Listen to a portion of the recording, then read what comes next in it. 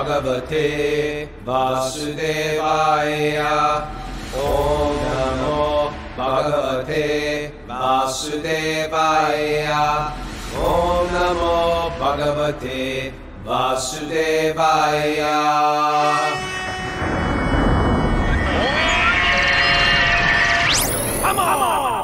Live from Super Soul Farm, this is Wisdom of the Sages, a daily yoga podcast with your host, Raghunath, and co-host and senior educator at the Bhakti Center in New York City, Kaustubha Das. Welcome to our show. Welcome to our Srimad Bhagavatam show. How about this one, Kaustubha? This Bhagavat Purana, an appreciation for the Bhagavatam. This Bhagavat Purana is as brilliant as the sun, and it has arisen just after the departure of Lord Krishna to his abode, accompanied by Dharma and knowledge. Persons who have lost their vision due to the dense darkness of ignorance in the age of Kali shall get light from this Purana. That is the answer to one of the 6 questions asked by the sages in Naimisharanya. They asked, now that Krishna is left, where do we go for shelter? Where do we seek shelter? In the Bhagavatam. So welcome, everybody. Welcome all our Zoom people. We have 97 people here this morning on Zoom. I don't know what's up with that. There's some people sleeping in today. They're just showing up a little late. They're drifting. They're drifting in. And if you're new to the show, welcome. This is a study of the Srimad Bhagavatam, which is the essence of Bhakti-yogi. People are interested in trying to excavate their spiritual identity in this material world. They'll not only find a lot of, what does it say? Persons who have lost their vision due to the dense darkness of ignorance. Yeah, they will get some light from this ancient GPS for the soul. There's a lot of roundabouts in the material world, round and around and around. It's like the samsara comes to life. Silly choices again and again. Bad ideas again and again. Yet somehow if we get a little glimpse of the Bhagavatam, it gives us some access point out of the material world. And I think that's why there's this strange, addictive little cult we have. Welcome to our cult, people. Mara, how are you? I'm good. I got a letter from one of our listeners. Can I read it? Yeah, Mara. Who do you got? All right. Let's see. I really enjoy Wisdom of the Sages, truly. You're making the quite inaccessible Srimad Bhagavatam so light, funny, entertaining, and so serious at the same time. I cannot thank you enough. The first time I discovered Bhakti was shortly after Youth of Today's European tour in '89. I was just 13 years 1989. Old. Yeah. I went to the 31 years ago. I went to the local temple for Sunday Prasadam and loved the out-of-this-world feeling, particularly the food, at a time when the very word vegetarian was practically unknown in Norway, and being a vegetarian was quite hard in the normal world. I hung out regularly for a few years, learned to cook, cleaned floors, and ate lunch with the devotees every now and then. They even started calling me Bhakti Arne. I really remember enjoying the company of the devotees. They were all such characters. I remember as a young teenager thinking that these were the coolest people ever, and they probably were. I never dove too deep into the text and the theology, and eventually I drifted away, slowly over time. But something always lingered. The copy of the Gita in my bookshelf that I flick through once in a blue moon, the odd spin of a shelter record, the smell of incense in some random store, and picturing Krishna every now and then when I saw the color blue somewhere random. Remembering all the good stories from the temple days. Seeing one of your photos, Raghu, from India. All of it stoking slightly a feeling lingering there somewhere in the background. Then, 4 years ago, one of my dearest friends died. He was the one who got me going on my first little dip into bhakti as a kid. Devastated and sort of quite randomly at the same time, I got a hold of a Tulsi necklace. I started wearing that as an armband. I don't even know if that's appropriate. As a tribute to my friend and as some form of solace, reminding me of the hope that there's more to this world, this life, and to death. I got that armband handed to me at my friend's funeral. Another friend had bought it for me in London. I remember it making me feel so strong and calm, even if it was then only resting in my suit pocket. Later, I got a proper Tulsi necklace around my neck. My material side, aren't they the coolest accessory ever? They are. I started reading the Gita a little more often or less seldom. I downloaded an audio version for long business trips, but still only a little dabbling. Then I got a copy of Raghunath Swami's famous book. Read it back to back, almost without pause. Then I heard a song sung by Kripamoya Das, Jai Radha Madhava, by chance. And I was struck. It was such a strong version. I cannot describe the feeling, but it was kind of like the feeling you would get after a super long winter hike in the Arctic mountains, and you were welcomed into a warm house with warm and friendly people and food when you were about to collapse of fatigue, combined with something I'd describe as relief from grief. What a song that is. Then I discovered Wisdom of the Sages right at the end of the actual podcast, right at the start of the actual podcast. I was hooked, so intensely hooked. I've heard every episode as one of the others pretty much daily. Sometimes when I miss a few, it gives me such joy knowing that I can listen to several episodes in a row. Hours of the stuff. Even when I'm critical or borderline dismissive, I'm drawn in, right back in, always. I missed out getting to know the Bhagavatam well in my first venture into Bhakti. Thank you so much for giving this gift that Wisdom of the Sages is. Wow. Howdy bo. Welcome, Arne. He's here live today. Welcome. Okay. Arne from Norway. An elected politician. An elected... the Green Party in Oslo. In Oslo. Welcome. You know what that... Kaustubha, what do you think this whole idea of like this idea of you get hooked? Krishna hooks you, and then he just doesn't let you go. You want to explain that? Yeah, even you think that you've gotten away. I'm out of here. Krishna thing's pretty cool, but I've got my whole life here. You guys do it. I appreciate it. Go right ahead. You know, the way that I understand it is that if you come and you appreciate Krishna's devotees and you appreciate, you know, that's what he was saying, like the characters really struck him first, right? Meeting the people. Going to the ashram, there's always a bunch of colorful characters, that's for sure. And even more than on a philosophical level, it was like kind of an appreciation of the people. And then there was the aesthetic sense that stayed with him, so that he was saying, you know, he would smell some incense in a store, or, you know, hear one of your records, or even just like seeing the color blue, you know. And they do have a name for it. I mean, on a higher, more esoteric level, you know, this is called udipana, that there's these different things that remind you, different things that stimulate your remembrance of Krishna, or stimulate your remembrance of your connection with Krishna in this case. And those came back. And then I found it very interesting. He said this song sung by Kripamoya Das. That's actually Janavi's father. Right. You know, so we interviewed Janavi, you know, a couple of weeks back. And he's got a beautiful voice too. He's got a very beautiful voice. I remember. I have a memory, you know. We used to go on these Navadvipa Mandala Parikramas. It was like a 9-day walking. You would camp out for 9 days and go to the 9 islands of Navadvipa, the holy places of Sri Chaitanya's pastimes. And you and I did that together. And you remember how it's really, we could spend the whole day just talking about that. It was just on such another level of experience. Materially speaking, it was like the most beautiful thing I've ever done. Yeah. Walking through beautiful tropical jungles of, you know, Bengal. With just incredible kirtans, incredible talks, incredible people, and incredible... It's almost worth just explaining that for a second. You have like 200 people walking through fields and jungles and villages, tropical, you know, beautiful, lush, you know, palm trees and rice paddy fields and sugarcane fields. And you're not carrying anything, even though you're going for 9 days. There's you know, a truck takes all your stuff to the next destination spot. But you're just chanting with these beautiful Bengalis, singing the most sweetest kirtan, and you're just walking through the jungle, just singing. And then you stop at some ancient holy place. One of the senior monks tells the story of this place, starts to interview the local priest.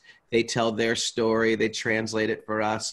Go to the next place. Then you show up in like a field or a schoolhouse or remember that time we slept at a sari where they made saris or something with like a a loom or something, and they have a whole field, and everything is set up for the most incredible lunch you've ever had. Yeah. And it was just like, and then they let you sleep a little, lay down, take a little nap, and then walk on for the rest of the evening. And then you go to your camp. And they had these massive tents people would sleep under, but me and Kaustubha would just sleep under the stars. They would have, sometimes in the evening, there would be dramas, just incredible dramas or kirtans. I remember even then thinking, like, the material world is missing out on this. This is like, Totally. You know what you could pay? You could. I was thinking, you know what you could charge for this? This is like an experience of a lifetime. You can't purchase a tour package for something like that. It was nothing.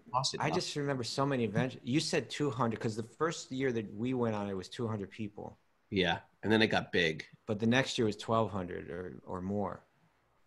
I know. I like the 200 ones. But those 1,200 ones were incredible. They were just because like all the people that came on, there's just so many incredibly talented and wonderful people that were there. I remember crossing the Jalangi River in boats. Everyone's packed on those boats, and one of the boats sank. Oh, I missed that part. Yeah, well, I'm not saying everything was completely safe. But the thing was, even the boat sank, everybody was happy. Everyone was just like, coming out completely soaking wet and like, And I remember then, walking on, I forget where it was, but we got to the courtyard of some ancient temple. And this kirtan was going on. It was just so beautiful, it was mind blowing. And then someone climbed up in the big trees that were full of flowers, and they started shaking the trees, and the flowers were like raining down. And I remember this time where I was serving my guru, and I was like carrying his bags and always like right next to him. And we got to some place, and he and his godbrothers were all lying there resting. And Dravida Prabhu, who's someone that we really need to bring on as a guest. Yeah, we got to get on the show too. So Dravida Prabhu is like it's hard to describe, but he memorizes all these Sanskrit verses, and he also composes them in English poetry and chants them very beautifully. So my guru and all his sannyasi godbrothers are kind of like lying on the ground, just resting and just so happy to be in this holy place of Sri Chaitanya's pastimes. And then they said to Dravida, could you please chant us some verses that glorify Sri Chaitanya? And then spontaneously just starts pouring out the Sanskrit poetry and the translations. With ease, and it was it was like living in Sri Chaitanya's Leela in his pastimes. The place was very beautiful. I mean, the aesthetics of the place was gorgeous. And it's hard to describe just how special those days were. Yeah. And so, but my memory about Kripamoya Prabhu, who Arne mentioned in his letter, was then one time at the end, the very end of it, is then we went. You start at Sri Chaitanya's birthplace and you end at Sri Chaitanya's birthplace, which is just, a 15-minute walk from our big temple in Mayapur. And then we went back to the big temple, which is massive, like thousands of people can fit in there. And Kripamoya Prabhu was leading a kirtan. And everybody's like so spiritually surcharged after 9 days of that just purest consciousness and, mercy just like flowing. He was leading this kirtan with thousands of people. It was just growing and growing. And his voice is totally angelic and strong, Angelic and strong. And I remember it was, and then you have mridungas, the drums. And it was like, I don't know, there's like a lot of drums around him because it's such a massive kirtan. And it's like thunder, And it was like you felt like the earth was shaking, I can never forget that kirtan. We're experiencing Kaustubha's ecstasy right now, Mara. Oh, I mean, it was special. So, but you can see that Arne, just by hearing his voice, this is something when a kirtan singer really has true devotion, and then it's not, who was it? Was it Genevieve herself that we're talking about this definition of art by Tolstoy, that when the artist has a particular emotion, and then they share that through their song in this case. And when that same emotion is felt in the person that hears the song, then he would call that art. And when someone invests all their devotion, not just their skill is the vehicle to help carry that emotion. But when someone invests that emotion in the music, then when you hear that music, it's powerfully transformational. And this this letter is a testament to that.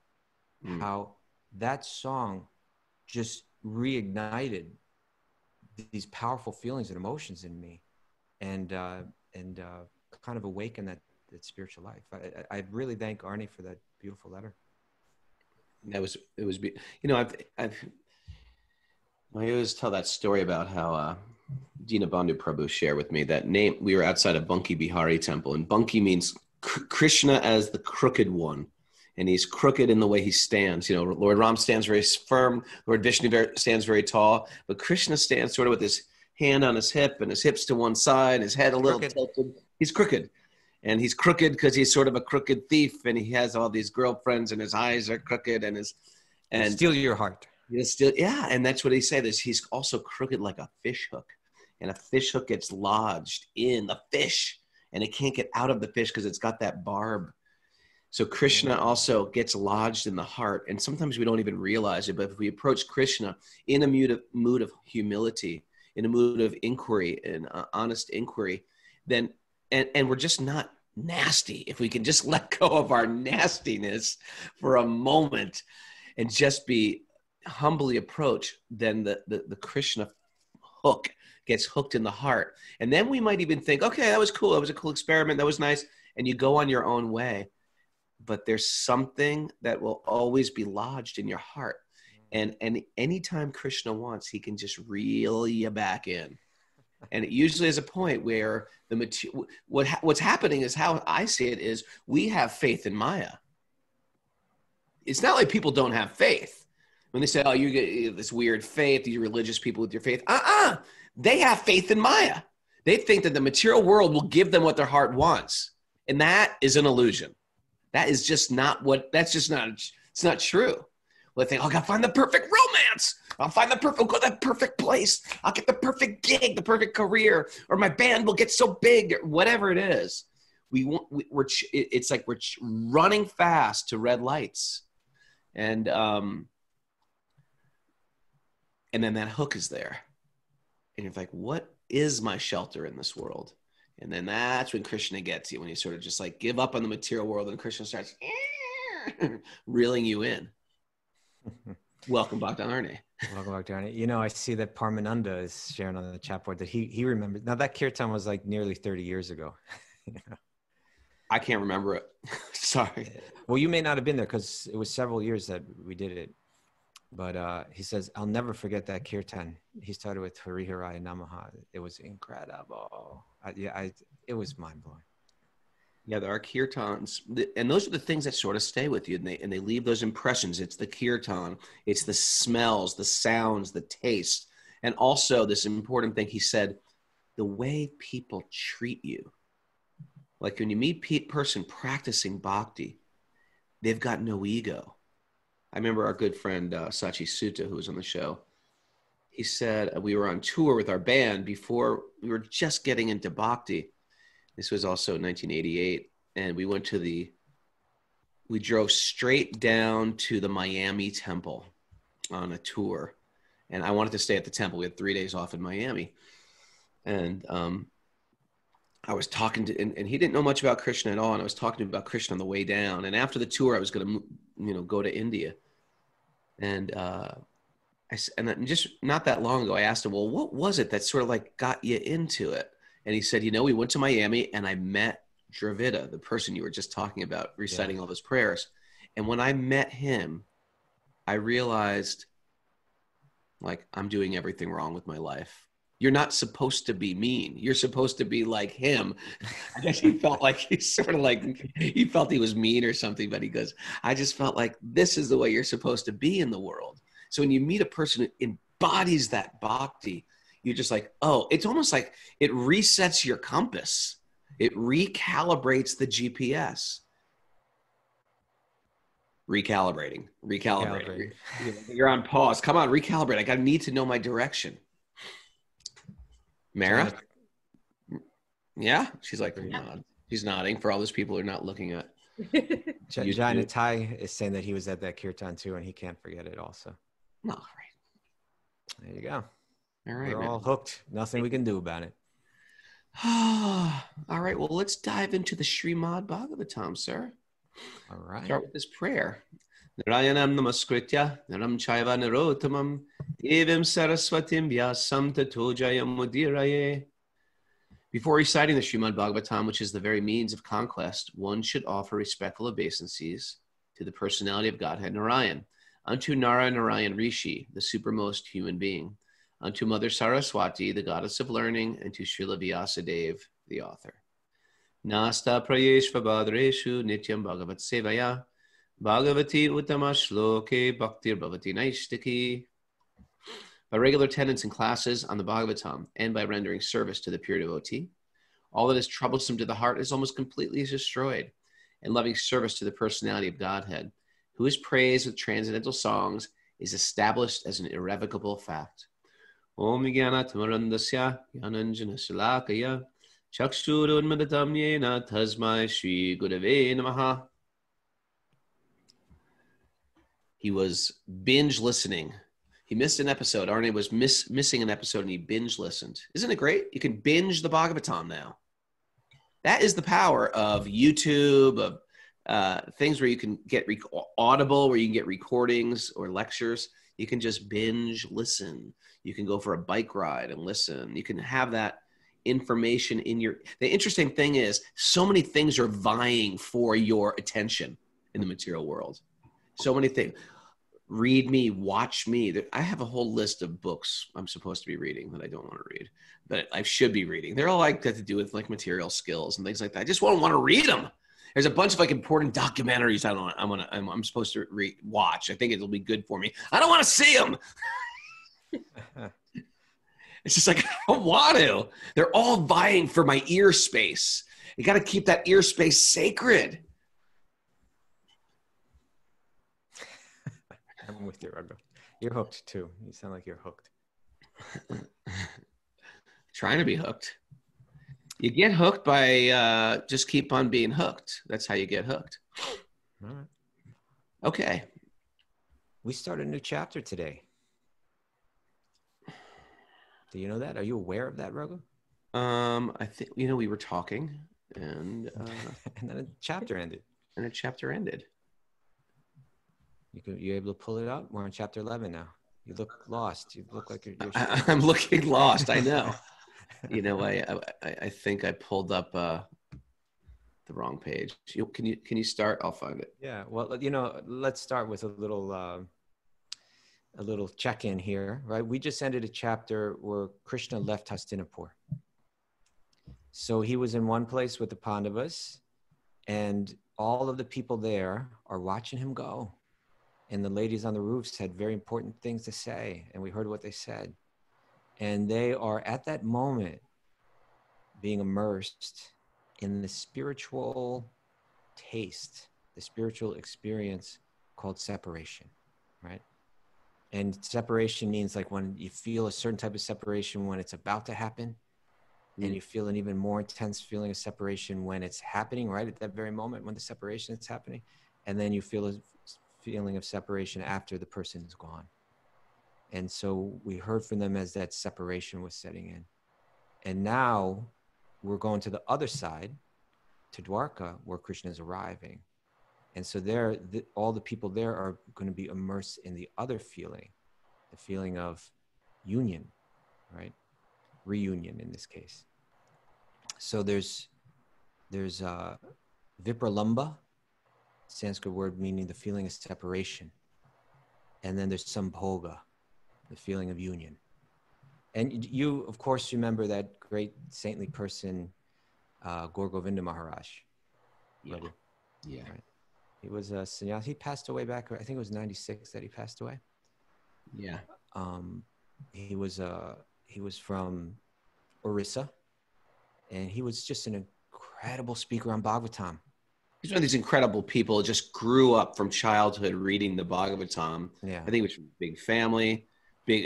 Father read the Bhagavatam, and he's sort of like in the very beginning stages of the Krishna movement. He was sort of like wandering around Vrindavan, and he met Prabhupada, and he was 50 years old or in his 50s and sort of like retiring. He was like retiring to Vrindavan to live as a monk. And he met Prabhupada, and Prabhupada immediately recognized him and gave him first initiation, second initiation, and sannyas initiation in one go.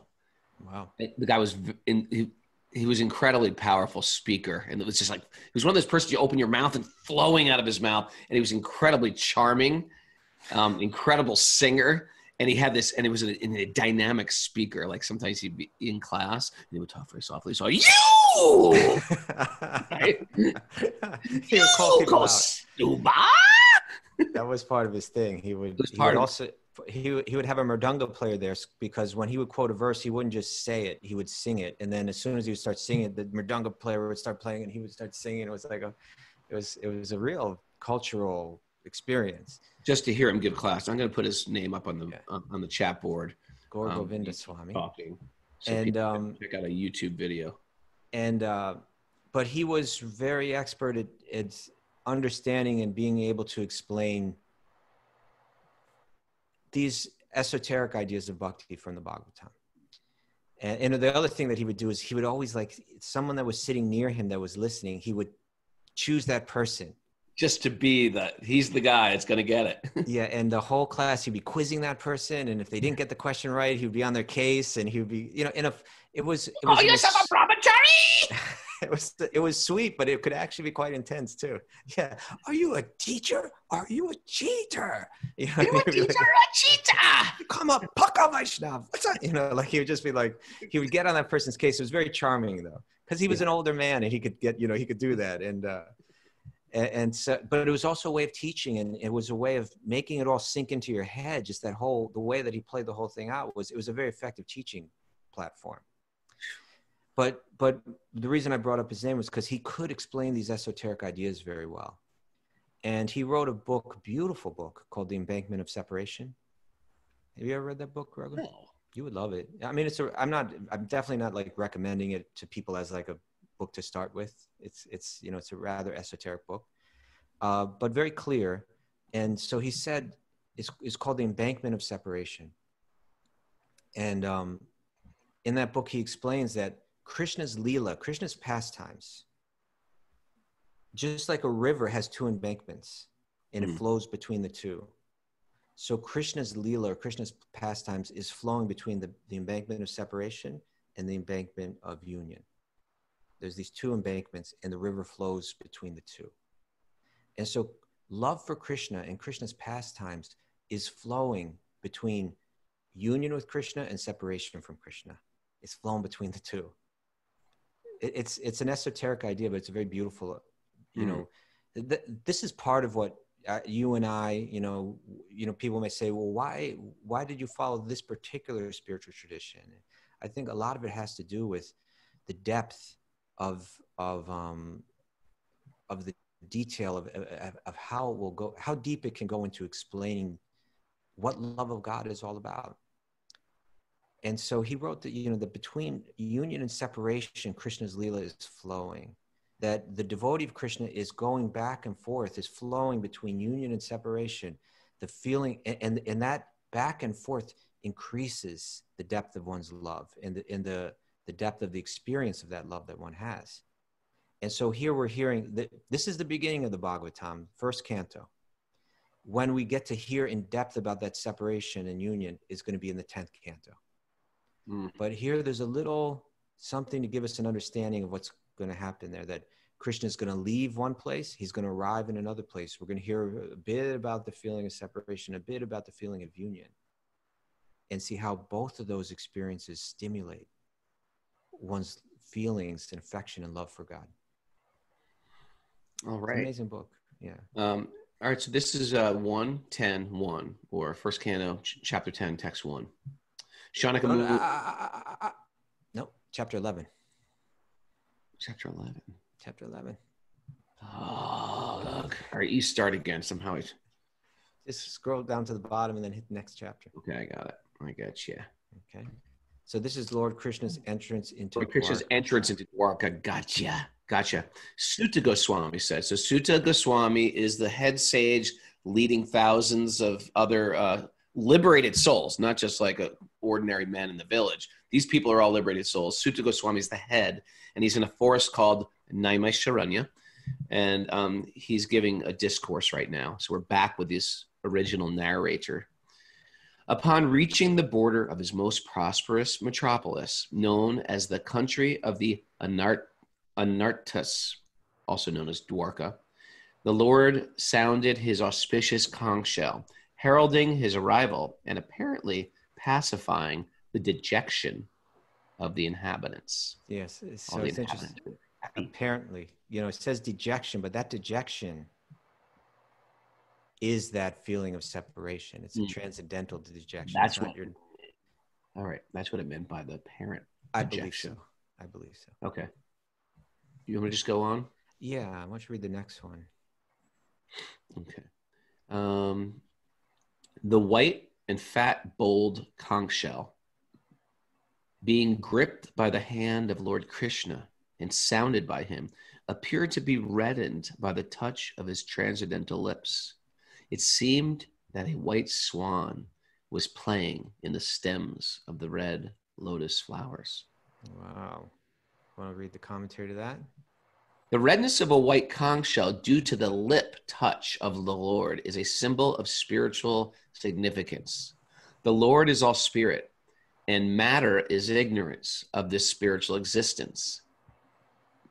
Factually, there is nothing like matter in spiritual enlightenment.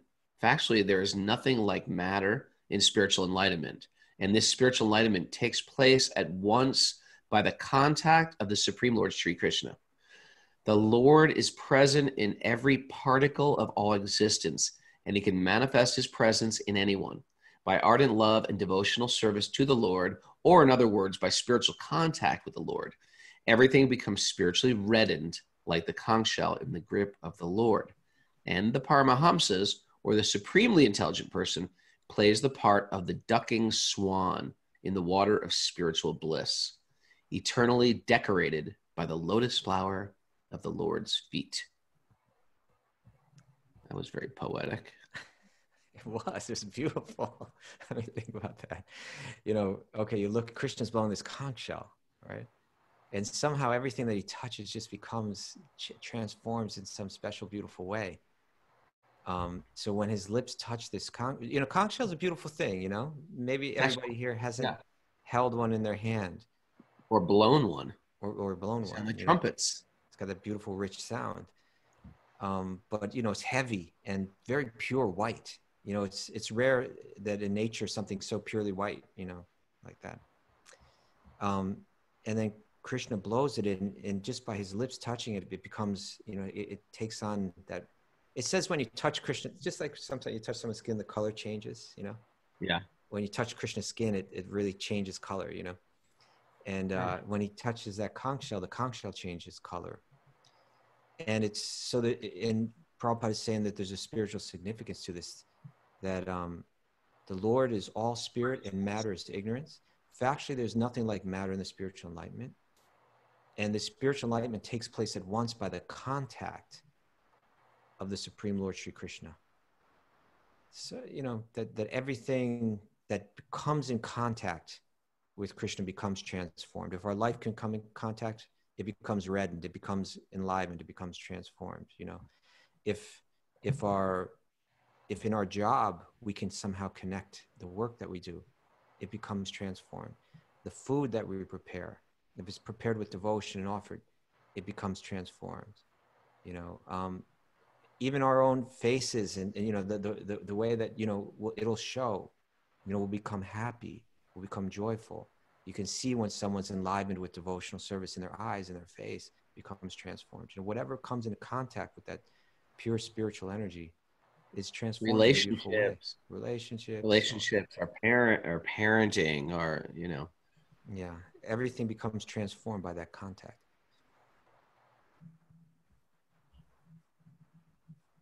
That's a big.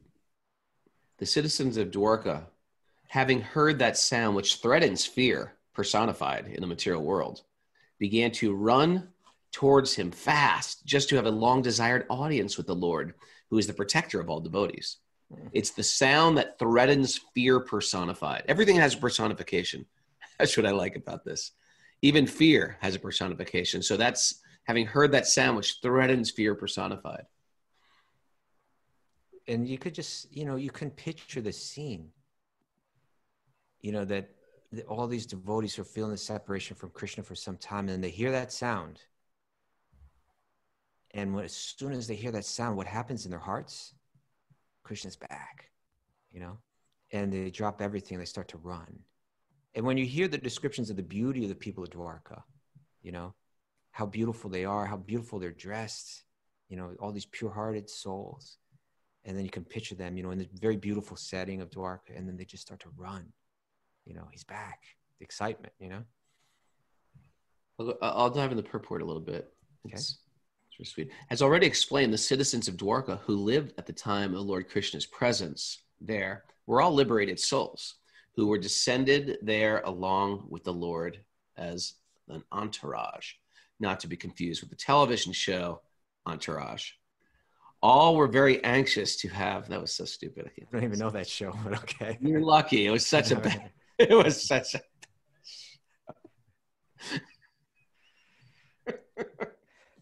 all were very anxious. Come on, Mary, you've seen Entourage. No, I haven't. She has not. Oh, are you got, I'm with Mary and St. Francis of Assisi. Give me a break. All were very anxious. I've barely seen it either. I just thought you guys would give me something back. All were very anxious to have an audience with the Lord, although because of spiritual contact, they were never separated from the Lord, just as the gopis of Vrindavan. Go on. Well, there you go. Okay, let's read this, what he says right here. Read that sentence again in the next All one. were very anxious to have the audience of the Lord, although because of his spiritual contact, they were never separated from the Lord. Just as the gopis at Vrindavan used to think of Krishna while he was away from the village for cowherding engagements. The citizens of Dwarka were all immersed in thought of the Lord while he was away from Dwarka to attend the battle of Kurukshetra. Okay, we got to say something, Raghu. All right, jump in. Actually, today is a holiday. Are you aware? Oh, wait a second. I always get the memo late. What's the holiday today? Oh, wait. Yeah. What's the date? All right, what I'm asking you. I don't know. What date? What's it? It's Sita's appearance day. Oh, today's Sita's appearance day. Appearance of Sita Devi. Oh, man, I would have prepared something. Well, okay. Here, it came up on its own without you even preparing for it, right? What's being said, it's just what we're talking about, that embankment of union, that embankment of separation. The depth of one's experience of Krishna is in both of them, right? And it's saying here that all of these residents of Dwarka, that Krishna's been away for a long time now. And they've been experiencing that separation. They were all very anxious to have an audience with him. But then Prabhupada points out, although because of spiritual contact, they were never separated from him. So although they were separated from him, they were not separated from him. Because on the spiritual level, it's all about the consciousness. And their consciousness was as absorbed in him, or even more so, in separation. So he says, he gives the example, just like the gopis of Vrindavan. They used to think of, because the gopis, of course, the intense separation in the Bhagavatam is when Krishna leaves Vrindavan. And the gopis are trying to hold back the chariot, and they're throwing their bodies in front of the horses, and they're doing all they can. But on a daily basis, Krishna goes off with the cows for the day, and all the girls are just like, when are we going to see him again? When are we going to see him again? When are we going to see him again? And so they're feeling that union in separation. They're feeling the depth of their absorption and thought of him is even deeper, and the experience of love is even deeper in separation.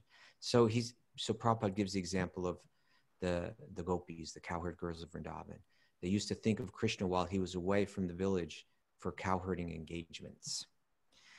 And so the citizens of Dwarka were all immersed in thought of the Lord while he was away from Dwarka to attend the battle of Kurukshetra, which is the battle that takes place, that the Bhagavad Gita builds up to. So, probably one of the most difficult things to understand in all of this Vedic literature is the separation of Sita and Ram. True. Hmm. Isn't it? Yeah, a little difficult. I mean, don't you find people ask that question a lot? And Yeah. so, you know, the throughout the whole Ramayana, we're hearing about Ram's intense love for Sita, you know, and all that he's willing to do to bring her back.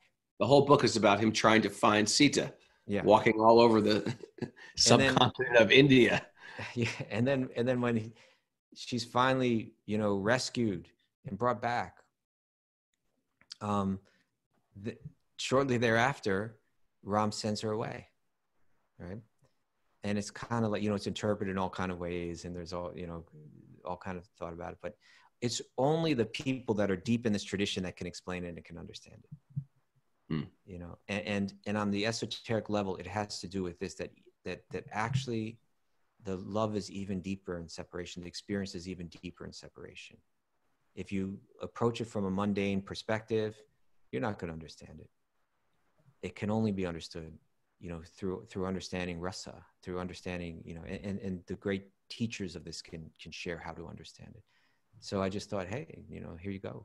Here's a very interesting way Srila Prabhupada is explaining that here. When we are not with someone, it like wrecks her. If you're with someone that you love, you're deeply in love, and that beloved is gone, it's crippling if you're attached to that person. In bhakti, to the degree that you're not, and we experience this too, just hearing you guys talk about Parikram in Vrindavan or in Mayapur, or in, I was on the phone with a student friend of mine, and we were talking about, I want to go back to Vrindavan. I want to do this again. I want to bathe in the Ganges again. And in that like deep remembrance and appreciation, it's as if you're there. That is sort of that's the goal, as well as being there. Yes. To have that strong, deep appreciation for it in separation.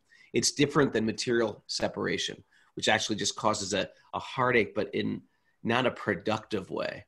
This is sort of like a heartache that's actually bringing you higher. Can you say that's a reasonable statement? I think it's a very reasonable statement. Yeah, it's that the feeling of separation is such an intense one, and we can see that separation draws out such strong emotions in people, even the strongest of emotions in people. That's why there's so many songs about heartbreak and, you know, my baby left me and all of that kind of stuff. You know, it's like you really get deeply immersed in that emotion. So when that emotion is connected to God, then you go very deeply into your feelings of God. You know, sometimes like those holidays, like Prabhupada's appearance day is a special holiday, but his disappearance day, to me, somehow it's even more moving, and isn't it? Yeah, the day the guru leaves. Yeah. And they have that song, right? It's like you're crying through the whole song. It's such a heart-wrenching song, you know, about the intense feeling of separation that one feels in the absence of the one that they love. Have a Wisdom of the Sages retreat. We just get around, we sing songs, we eat Mara's cooking, we read the Bhagavatam. Maybe she'll have to cook it. We'll just eat it. Play a little volleyball, whatever. But yeah, I think once things open back up, we got to have a Wisdom of the Sages retreat thing. Yeah. Okay. Let's keep going. Let's keep going here. Next verse. Basically, our whole sadhana is trying to remember Krishna. Is trying to get to that longing. We're chanting the Mahamantra, right? Smarta vyasatatam vishnor, vishvartam no najatu chit. You know that verse? I don't. You even know what it is? No. Sarva vidi nishedasyor etiyor eva kinkara. Nope. That it's always remember Krishna, never forget him. Smartavya satatam Vishnu. Always remember Lord Vishnu or Krishna and never forget him. All the other rules and all the other regulations, everything that you do, they're meant to serve that rule. They're servants of that rule.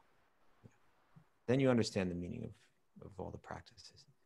You got that, Mara? Take note, Mara. Jotting it down now.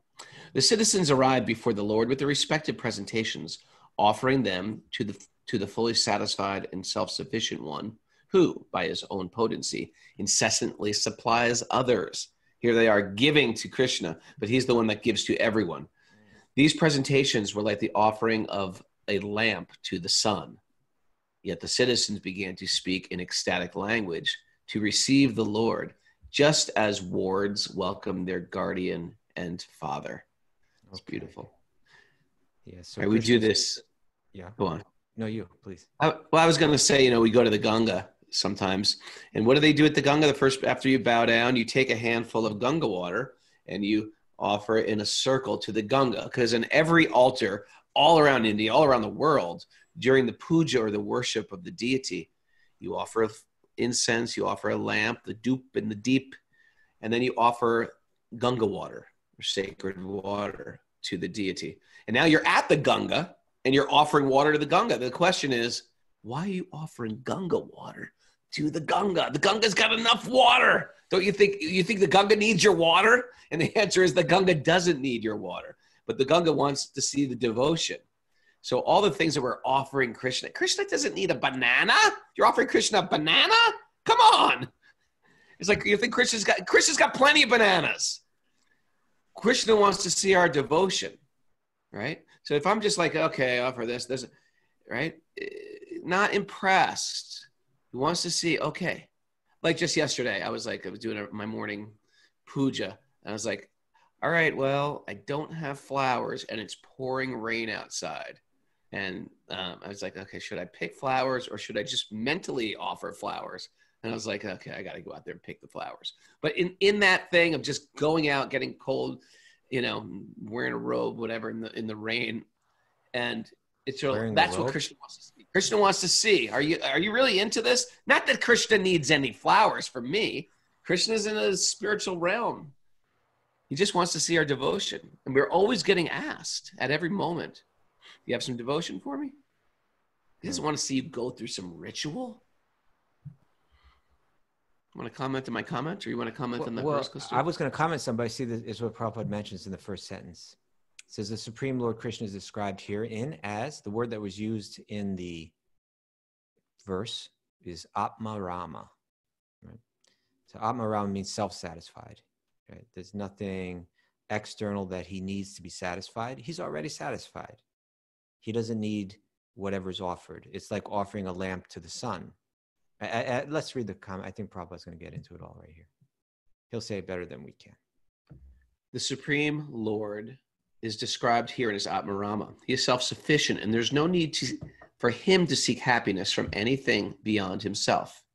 He is self-sufficient because he is very transcendental. His very transcendental existence is total bliss. He is eternally existent. He is all cognizant and all blissful. That's therefore Satchit Ananda right there, right? Satchit Ananda. Therefore, any presentation, however valuable it may be, is not needed by him. But still, because he is the well-wisher for one and all, he accepts from everyone everything that is offered to him in pure devotional service. It is not that he is in want for such things, because the things are themselves generated from his energy. It's pretty good. Go on. He makes the banana. That is his own energy. He makes bananas. He's the banana maker. The comparison is made here in that the making of offerings to the Lord is something like offering a lamp in the worship of the sun god. Anything fiery and illuminating is but an emanation of the energy of the sun. And yet to worship the sun god is necessary to offer him a lamp. In the worship of the sun, there is some sort of demand made by the worshiper. But in the case of devotional service of the Lord, there's no question of demand from either side. It is all a sign of pure love and affection between the Lord and his devotee. Okay, so that's an important point too. He's saying generally when people worship the god of the sun or the other devas, in general, it's being done because you want something back. Right? It's not like it's a bad thing. It's just sort of like you're appreciating that these higher beings, they can give stuff and we appreciate them. So we want to almost like a kid would say, hey, Dad, I'm going to wash your car for you. Do you mind if I borrow it tonight? It's like you're paying it to your father and you're hoping your father's going to give you a kickback. But it's different in bhakti. Bhakti's different. So he says there's no question of demand from either side. It's just an expression of love. Yeah. I never quite picked that up in my childhood spiritual practice. Mm-hmm. I always treated religion and going to church sort of as a metaphysical Amazon Prime. Where I want this and I want this, I want this, and I want it now.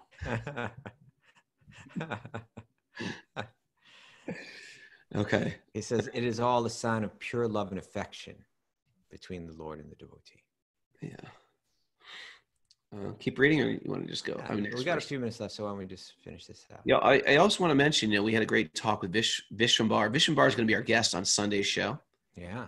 And we're excited about him. Grew up chanting the holy name from childhood. His parents took him on parikrama to holy places throughout India. It's so many good stories. He's the lead singer of the Mayapuris, and he's going to be our guest Sunday at 8 a.m. Eastern time, so please join us. Okay, let's read one more verse. The citizen said, "Oh Lord, you are worshipped by all the demigods like Brahma, the four sanas," right? And even Kumars, the king of heaven. Is that the Kumars? The four sanas is the Kumars? I guess it must be Sanat. Yeah, it's definitely. Yeah, the four sanas. I never heard it explained like that. Yeah. And even the king of heaven, Indra. You are the ultimate rest for those who are really aspiring to achieve the highest benefit of life. You are the supreme transcendental Lord, and inevitable time cannot exert its influence on you. Okay, so now again, prayers are being framed here, and we're going to hear a series of prayers, this time from the residents of Dwarka. And they start off by saying that let's understand who he is, right? He's not ordinary. He's the tip top. He's worshipped even by Brahma, even by the four Kumars, even by Indra, all the top people in the universe. He's not affected by time. That's a big one. Brahma is affected by even Brahma. Even Brahma is affected by time. He's got the longest lifespan in the universe. He's still affected by time. You're not affected by time. Yeah. I'm affected by time. Are you? Yeah. How so? I don't notice. I looked at myself in the mirror. I was like, man, I'm affected by time. I've been affected by time. Time has been cruel. But Raghunath, you are not affected by time. Your body is affected. My body's been affected by time. I've started to notice. Yeah. Okay. O creator of the universe, you are our mother, our well-wisher, our Lord, our Father, our spiritual master of all and worshipable deity. By following your footsteps, we have become successful in every respect. Isn't that true? You practice bhakti like that, you actually feel successful. Even if you have nothing, you feel like incredibly successful. We pray, therefore, that you continue to bless us with your mercy. You're a mother. What does it mean he's a mother? It means he nurtures us. Nurtures you, feeds you. Surit pati pita. Is that the Sanskrit? That's the part of the Sanskrit. The friend, the father. Suhrit is the friend. Right. Pati, the husband. Pita, the father. Yeah. Mata, the mother. Hey, so if we can call ladies Prabhu, well, right here, there's a man being called Mata, right? So seems to justify your... Very good. People getting down on me for calling women Prabhu. It's a good sentiment. Oh, it is our good luck that we have come again today under your protection by your presence. For your lordship is rarely visits even the denizens of heaven. Now it is possible for us to look into your smiling face, which is full of affectionate glances. We can now see your transcendental form, full of auspiciousness. Kaustubha, check this out. It made an interesting point here. Yeah. Even in higher planets, where there's so much sense gratification, heavens, there's demigods, there's liberated souls, even they don't see Krishna. They're almost like living like the ultra wealthy of Earth, that 1% who are just like, calling their yacht to land at a certain location, and their helicopter takes them down. They go around through the South Seas or the Mediterranean, and they get flown somewhere to some other exotic port. That the heavens are like this, the incredibly pleasurable, but still they don't get to see Krishna. And here these people in Dwarka are thinking, the demigods, the denizens of heaven, they don't get what we're having right now. You ever think like that? Ever think like that? Ever think like, if like I was thinking like that on that Parikrama around Mayapur. I was thinking, I'm just like a loser. I'm 22 years old, hiking around India, and here I am. This is like the spiritual realm. I was like, don't people get it? Anybody could be here, and there's just a few choosing it, right? There's just a few choosing it. And it's for everybody, and just take it. Well, there's only one explanation. Cue up the music, because this could be the good finale. Well, I was going to say there's only one explanation, and that is the unlimited mercy of Sri Chaitanya. That's what I'm feeling. All right.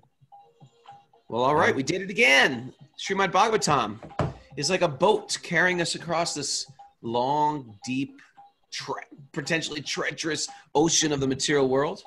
Grateful for all of you guys here today. If you're new to this, welcome. Welcome to our little club. If you want to join our Zoom club, you can. You just have to jump through a few hoops. First, email Mara at wisdomofthesages108@gmail.com. And then we pinprick our fingers and hold them together and become blood brothers. No, just kidding. I just added that. And she will give you the secret login code. What the hell was that? That was really weird. Something just hit my house.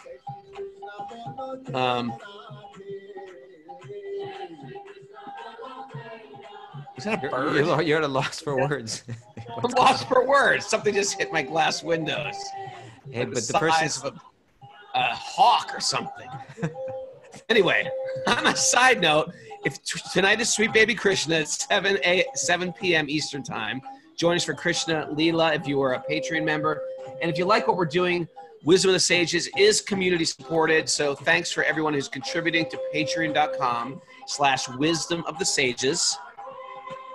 And now we got to start dancing. I'm going to dance and try not to look out the window. What has hit our window? It might be laying potentially dead there.